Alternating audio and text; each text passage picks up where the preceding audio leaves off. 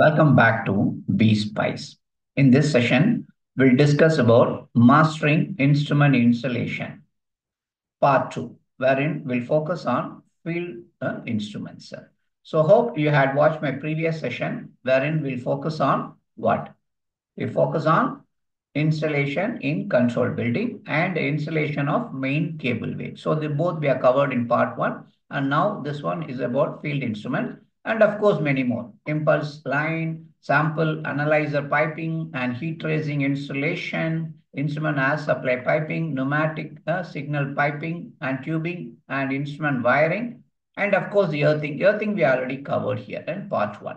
Okay, let's get on with this detail. Okay, now as part of this field instrument installation, see first is the location. We need to determine the location. So the instrument shall be located to allow easy access and where applicable to minimize the length of the impulse line. So basically when we look install this instrument, we should ensure the easy access, and we should also try to install in such a way that to reduce the impulse line, say 6 meters, right? Yes. So that is about the location. Then now we'll go with the instruments. So first we'll talk about inline instrument, and then again next we'll talk about offline. Okay, so this is inline, meaning on the line, on this equipment. So installation of flow orifice. So this is the look and feel of the orifice, right? Yes. So flow orifice normally be installed in horizontal pipe run, but if this is challenging, can also be in vertical pipe. Okay, and minimum straight meter run required for installing orifice shall comply with ISO 5167. Okay. Say for example, 14D of upstream and 10D of downstream. But I suggest to refer this latest. Okay. Right. With the 0.5% of additional uncertainty can be considered. And minimum straight run meter for Venturi tube is also in line with the ISO 517. Okay. But specifically, we can say it ranges from 5D to 20D upstream. Okay, my suggestion is refer this ISO 5167. In fact, this is one of the very important question actually in the interviews and all. Okay, so this is about the orifice. Then we'll talk about the vertex. This is the look and feel of the vertex. Vertex meter shall be installed on the horizontal pipe run. Okay, the minimum straighten meter required for each vertex shall comply with vendor recommendation. But alternatively, we can also say actually it ranges from 20D to 40D. And of course, we can reduce this to 10D with the flow conditioning. This all actually in line with APA RP 551 standard. Okay. So this is about the vertex. Okay. Now we'll focus on the positive displacement meter. So this is the look and feel of a positive displacement meter that shall be installed in a horizontal pipe run. Okay. Bypass line shall be provided at the side or above the instrument, not below. Here, this is the instrument, right? So we can have the bypass line on the side or above, not below. That is the point. Installation of independent foundation or suspended support shall be considered for instruments that are 6-inch or larger. So for the example, you can have a support like this, 6-inch and larger, right? So this is about the positive displacement.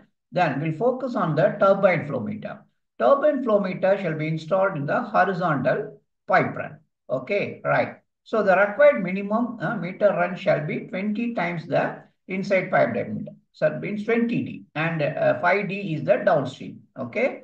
And when an upstream straightener is provided, of course, the meter run can be reduced so that, you can have maybe some 10D or, yeah, of course, based on the vendor recommendation. But the point is, if you are using upstream straightener, then we can reduce this meter. So that is the point. Few more to add on.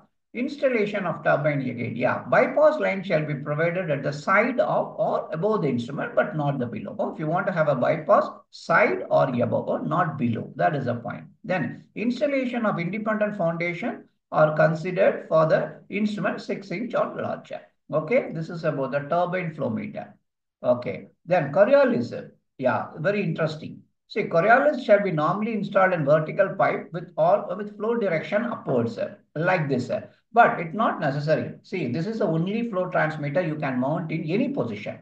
When this is challenging, it can be also installed in a horizontal pipe where there is no wind packet. That one we need to ensure. That's it. Why we are insisting on vertical? To avoid this actually.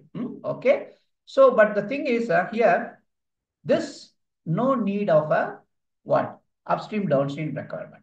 This is the only transmitter. No need of upstream downstream. Of course, we need to have a what do you call the support, a proper support for mounting. Okay, that's it, friends.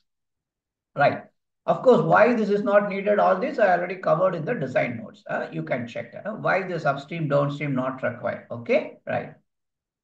Then electromagnetic flow meter. This is a look and feel. Electromagnetic shall be installed in horizontal pipe where there is no vent packet. The required minimum meter run shall be 5 times the inside pipe diameter for upstream installation. Yeah, 5D. And of course, some of the vendors are offering even without, this upstream and downstream. Okay, you can check also. Now, this is variable area. Of course, we call it as a rotometer. It's a very simple. This is installed in vertical pipe runs. Piping shall be properly arranged so that it does not impose a large stress on the instrument. That's it. Right. This is about the variable orifice. Now, we talk about the board-on tube, pressure gauges. Okay. This is about the look and feel of the pressure gauge with the siphon. So, connector for PG shall be fitted with a vent plug. So, this one we should have a vent plug. And for toxic service, vent valve shall be provided. Right. And siphon shall be used for steam and high temperature vapor board 100 degree and high temperature liquid over 200 degree. Okay, this kind of arrangements. Of course, this all know, but this is just a refresher. And low temperature fluids, minus 50 degree also, we should use this. So this is about the pressure gauge. Okay. And this is about the control valve. Of course, control valve not much of challenging. So install that accessories are positioned at the front side for easy maintenance. And if you're having a hand wheel, then ensure that it is, mounted, horizontally at the front side to ensure the easy operation. That's it. Of course, the direction of the valve need to take care. So this is about the control valve. Okay. Now we talk about offline instruments. Offline means, it's not online. So the instrument will be mounted outside and with the, capillary, right? Instrument tubing. Yeah. So NPS 2-inch carbon steel or galvanized iron steel pedestal shall be used to support the instrument. Okay. For mounting. Okay. So instrument shall be located so as to minimize the length of the impulse line wherever applicable. See, for example, we can have only 6 meters. It's up to you. If it is not possible, of course, up to 10 meters also we are going. But the point is we should try to minimize as much as possible. Okay. And if the pedestal is installed at a grade, it shall be fixed to the concrete paving like this with expansion bolts and base plate shall be grouted. If the ground is unpaved, it is not unpaved actually, then a concrete foundation shall be provided for the pedestal. Okay. Right. Pedestal installed on platforms or process piping shall be removable and protected against rolling. Okay, if it is on the platforms. So these are the some of the consideration we should focus on the offline instruments. That's it for this session. We will see in the next session. Thank you for watching. And yeah, if you want to support, if you think that you want to support BSpice, you can show your support by either by liking, very simple, and if possible, subscribe, and if possible, become a member. Thank you for watching. Take care. Bye-bye.